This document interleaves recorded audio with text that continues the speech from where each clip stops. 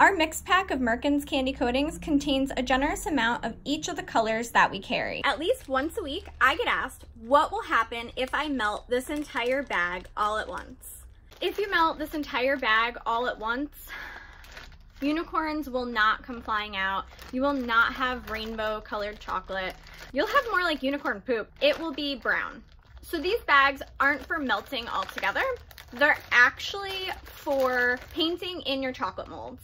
So if you like to paint in chocolate molds and you need multiple different colors like orange and pink and green, all for the same mold, just to paint little details, you don't have to buy a whole pound of pink or a whole pound of orange. You can pick up one of our Merckens Rainbow Mixed Pack and just pick out a couple chips of each color and melt them separately. And the only thing you have to do to melt these candy coatings is just put them in the microwave.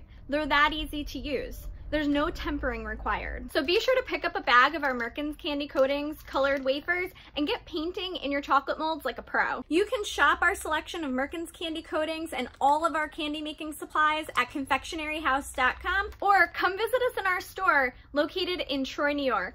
And don't forget, if you give these Merckens candy coatings a try, or if you give any of our other candy making supplies a try, be sure to tag us in your candy making photos on social media because we love seeing what you make.